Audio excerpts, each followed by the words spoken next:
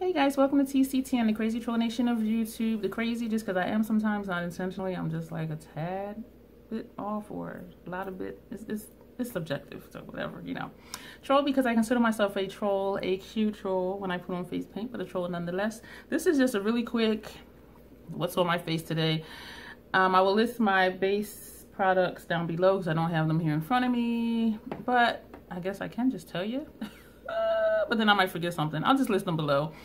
But the star of the show, which is not a show, it's a video, is the Natasha Denona Biba barbecue palette. I did this look yesterday and I really liked it. And so I recreated it today and I used this entire bottom row. I will list the shades below because I can't see them here. I put this in my crease and above my crease. I put this in the crease and a little bit above the crease. I put this one directly in the crease. I put this on my inner and outer corner. And a little bit directly into the crease to create a halo. And this shade here I put in the center of my lid. And I'm really liking how this turned out. I did notice yesterday that this black shade,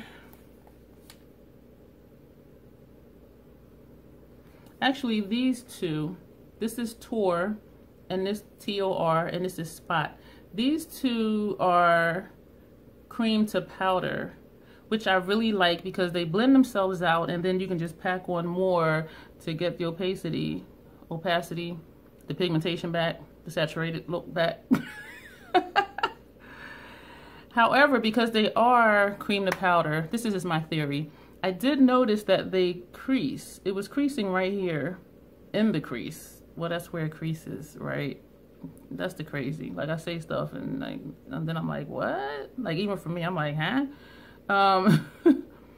And so I didn't go as high up above the crease as I did yesterday. I think because it is a cream to powder formula is why it's creasing, because cream products have a tendency to crease if they're not self-setting or if you don't set them with powder.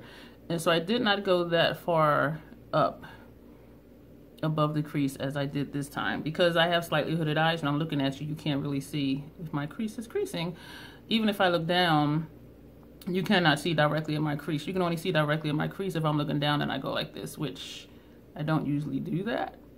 And so right now it's looking really good. I'm really happy with this look. Also, I put this shade here under my lower lash line. And I'll list the colors below.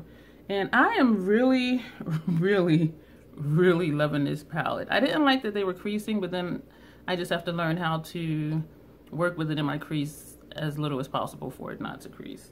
And I'm looking in here, and there's only 4 cream to powder shades in here. And so those may be just more suited just for the lid or just the outer corner or like underneath the lower lash line. But I am really digging this look and it was super easy to do.